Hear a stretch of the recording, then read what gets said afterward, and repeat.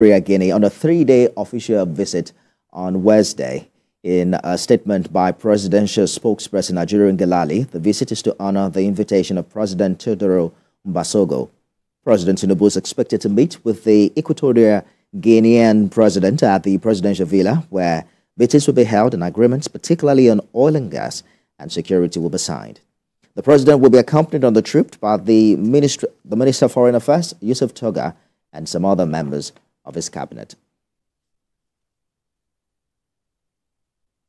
The Chartered Institute of